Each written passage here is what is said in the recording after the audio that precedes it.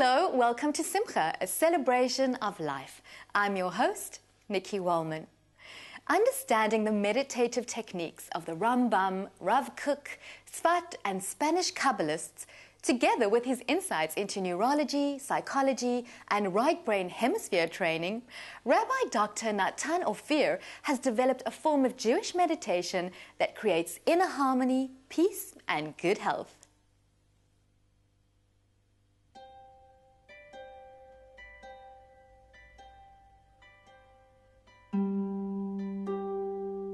A Jewish meditation can be found already in various biblical sources, but Reb Chaim Vital, who is the leading student of the Ari, who's probably the most famous Kabbalist, his books is called Sharei Kedusha, the Gates of Holiness. The fourth section of that book was a collection of about 15 different meditative techniques that Reb Chaim Vital accumulated based on Spanish Kabbalah, visualization techniques, all kinds of methods that existed throughout the centuries. So you have meditative techniques that range from visualization to thinking a mantra to spontaneously feeling inspiration of a biblical verse and its meaning to using tunes or colors. Some of the techniques are meant for people to feel joy and happiness inside, and some are meant to connect them to the divine source. And then you also have more basic forms of Jewish meditation that are standard in our sources, integrating meditation and prayer, or relating to holidays and festivities and Shabbat, or even just relating to what we're doing right now, sitting here overlooking the Temple Mount.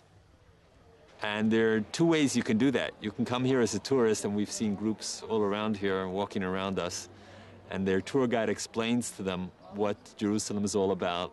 And people listen, but they're listening using their left brain, shall we say. They're using their rational cognitive understanding to figure out what he's saying.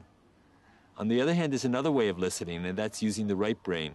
It's a more intuitive, meditative state that you can feel and sense what it means to be here in Jerusalem and to breathe the air.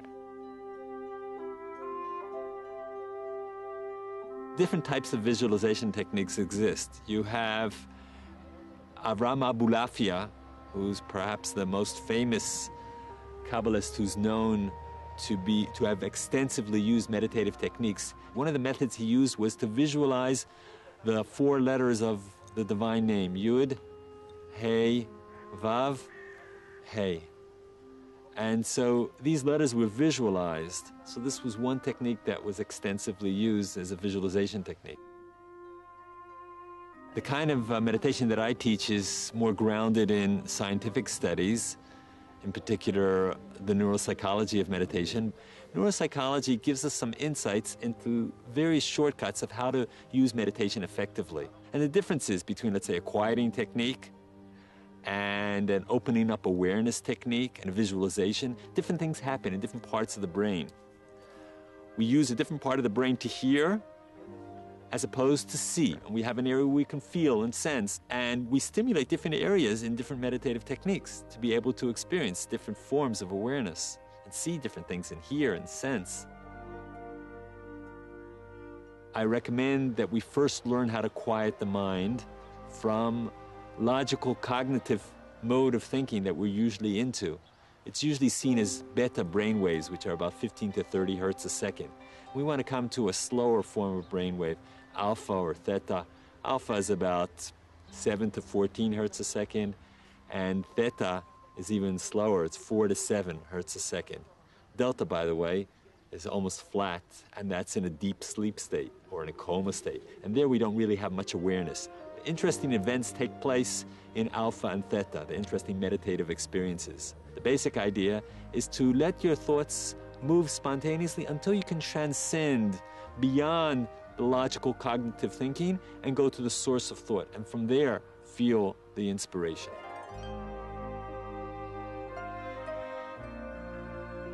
There's another way of praying, and that's a meditative form of prayer. And that requires taking, let's say, a short verse and spending a lot of time on it. Let's say, Shema Yisrael Hashem Elokeinu Hashem Echad. Perhaps the most famous verse in Jewish prayer. Hear, O Israel, God is our God, God is one.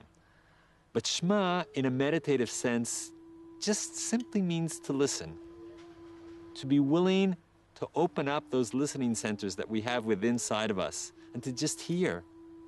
And then what do you hear? Different people will be hearing different things. In fact, it's a capacity that many people have to be able to hear voices, meaningful voices, spiritual voices. It's a matter of being able to hear Shema, and you feel Shema, and you experience Shema. Some people come to me for meditation instruction because they're looking for more serenity in their lives. And other people come because they're looking to find ways of focusing in prayer or focusing in their lives. And a third group comes to meditation because they're seeking divine inspiration, communication with a whole realm out there that's usually untapped because we're living very much in the physical world. And we sometimes forget that we also have a spiritual aspect to our existence.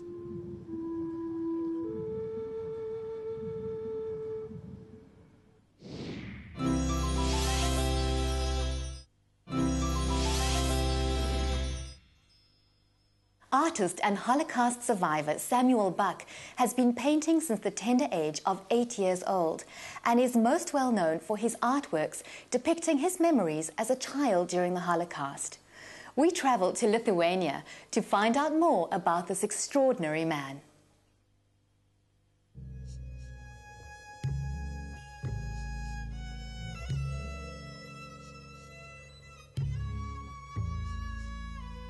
Born on August the 12th, 1933 in Vilna, Buck was recognized from an early age as possessing extraordinary artistic talent. As Vilna came under German occupation, on the 24th of June 1941, Buck and his family had to move into the Vilna ghetto. In September 1943, the ghetto was experiencing a period of calmness from the occupying Germans. The remaining 20,000 Jews took advantage of this and organized cultural events such as plays, concerts and poetry readings, as well as an exhibition of work of ghetto sculptors and painters. One of the artists was 9-year-old Samuel Buck, whose work became an important part of the makeshift show. He was 9 years old when it was his first exhibition in Vilnius ghetto. He painted our family. You can see his works, his painting of this period of 1941, 1942, 1943.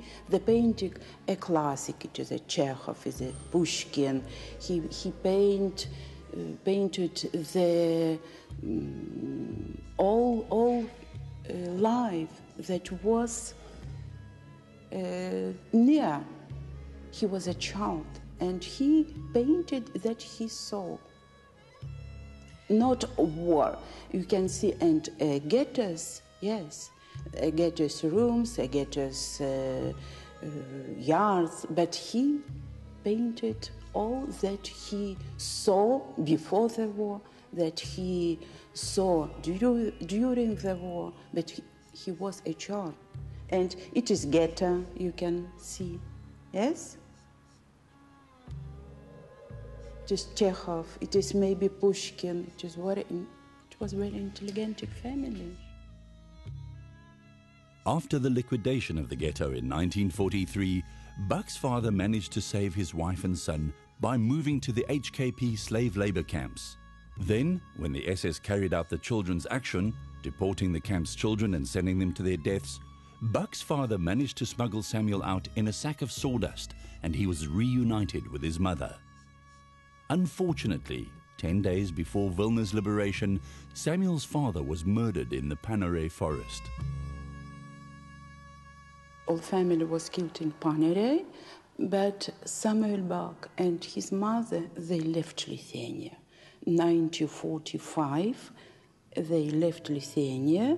They lived in Israel, and he learned in Israel.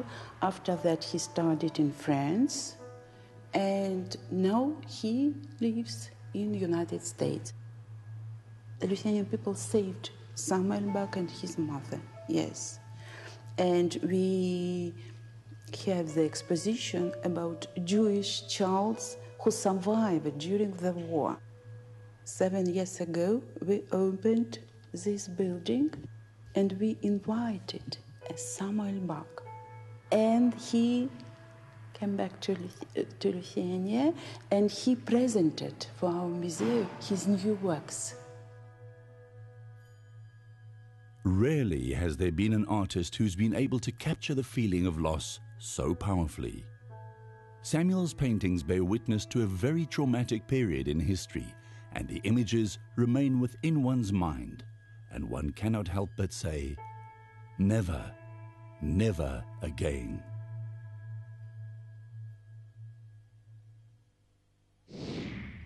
Well, that's all we have time for this week. Thanks for joining us, and please do tune in again next time. As always, from me, Nikki, and the entire team, shalom and have a safe and peaceful week.